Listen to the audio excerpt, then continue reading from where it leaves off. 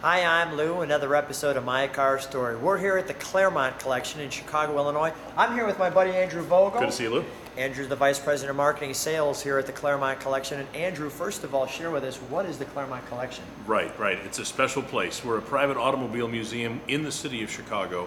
I say private because you're going to want to see this, but you can't. Unless you're a big group and then come see us. But Lou's here to show us a few cars. But we're 100,000 square feet on 2 floors, over 300 automobiles of some significance, spanning 100 years. You'll love this. But today we have a really special one for you. What are we showing today? This is a 1926 Hispano-Suiza. Wow. It's an unusual car, unusual manufacturer, only around in the first part of the 20th century, and they made 2,300 cars. All very expensive, and the fastest, most expensive cars in all of Europe for the entire span from about 1919 till the mid-30s. Big deal automobiles, and this one is especially unusual. There were only 2 of these cars made. So let's take a look. I'm going to grab the camera as I usually do. Thanks, Joey. So here we have the car, and it's a large vehicle. There's no doubt about that. Yeah, so here we have a large 4-door sedan. For the day, it was a big deal. Remember, we're talking 1926 again. And so we have arc lights for headlights, not electric. We have a 6-volt electric system. We have a car that was very much hand-built. As I said, there were only 2 of these made. What makes this particular model, this is the model H6B, as in Bravo. But there were only 2 made like this with this particular body. Now you see all the details there, terrific hood ornament, as they often did in the day. But when you get around to the side of the car too, we'll see some further interesting things. But yeah, look at the detail in the headlights there. Even in the center below that reflector, you see that nice placard there. It's just gorgeous. Look at this. Even the crank here is just spectacular. There's where the license plate would be, and the massive springs down here. And you see they used a sort of a vinyl of sorts. This is a it predates vinyl, but it was a vinyl of sorts. Look at that. There to just keep the splash guard effect. On the whole fender there. Now the reason for that is the same reason as the body. The body of this vehicle is completely different from any other car we're going to see. You see the bonnet here is metal, as it would be, right? Yeah. Here it's metal but covered in leather. Huh. Right? So that's just a hint of what's to come. After the firewall, we see leather in a frame, but then if you touch it, wait a minute, what's going on here? There's nothing. There's just a skeletal frame here and wrapped in leather. As we continue further back, son of a gun, the doors are all leather. Wood framed and then leather. Now you say, well, why would you do that? Well, speed. They wanted speed. And how do you get speed? Horsepower and weight. We want as little weight as possible, as much horsepower as we can.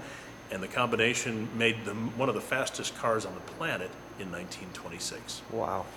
Okay. Let me get an overall shot of the side of the car before I go too far. Come on back with me there. There you go. Still moving back just a tad. Yeah, it's a tough one. It's a very long wheelbase. As you can see, there's not a whole lot of vehicle in front of the front axle or behind the rear axle, which also made for a terrific center of gravity scenario.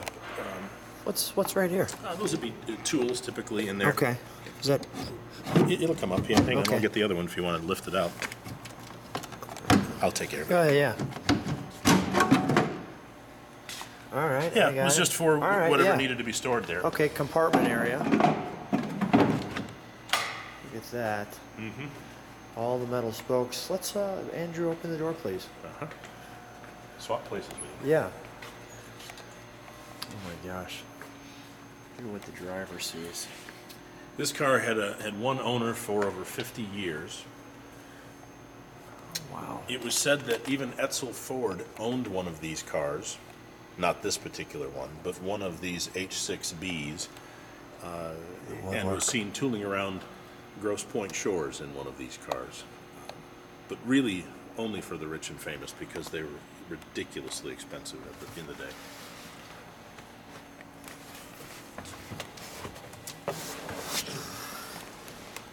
Instrumentation is beautiful, very aircraft-like, as cars in the day were.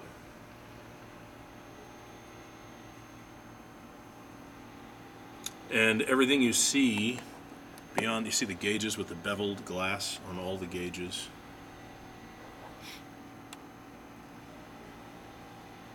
Wow. Some cars, Andrew, when we're doing them, quite honestly, people who've watched my car story have probably said, Lou, it would be nice if we can hear something other than you talking. Cars like this, I just don't have anything to say. It just says it all itself. I mean, the beautiful, look at the way the door latch is on the inside. And Yeah, you know, some elements very simple and some very complex. look at the door on this side. Just very simple, like you said. Go ahead. Yeah, it's so simple, and yet some of the elements are complex, like an aircraft in the day. And that was the engineering side of things. And they were complicated to drive and complicated simply to keep running. They were a very tricky engineering feat to get an automobile running like this. Now here, this one, as we were talking about, was built for speed, but it only has one set of brakes. Only the rear has brakes. The front wheels do not have brakes yet. They hadn't come that far. There's your braking system there. Just a mechanical drum. And again, we see more of this leather covered. There's actually a plate there, which maybe the high def camera can pull out. You want some light on that?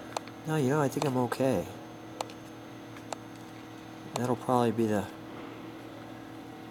first time that's ever been actually viewed by a person.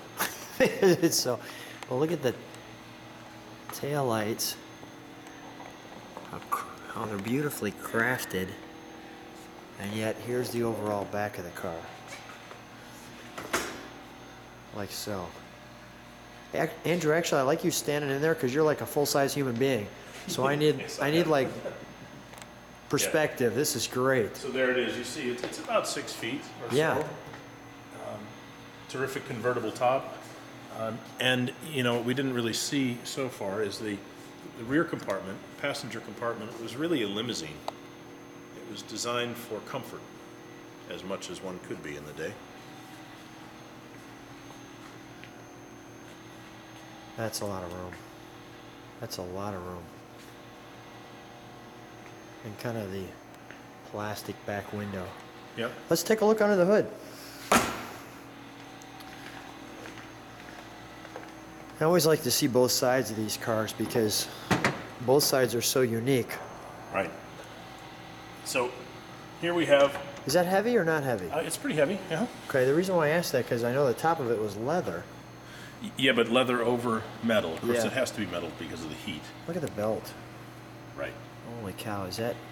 Yeah, so we have an inline 6. Wow. And you see all that polished metal. And this goes for the exterior as well. Everything you see that's polished is nickel. Oh, really? Yeah, because they hadn't come up with chrome yet. So it's really polished nickel. That's pretty cool. All right, let's take a look at the other side. That's pretty cool. While Andrew's doing that, and he's going to open that, I'm going to put this here so you can kind of get some of the details that you might like on this car.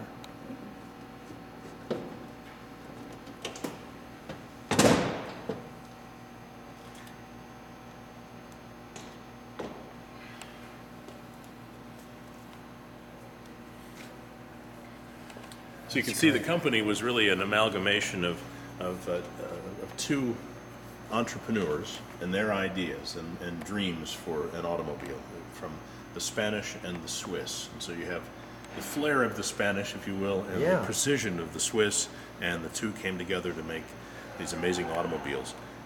First World War, they also made aircraft engines. Wow, look at that. The spark plugs are right there. And aircraft engines. Cool. All right, let's shut the let's shut that. And Andrew will have you stand right next to it.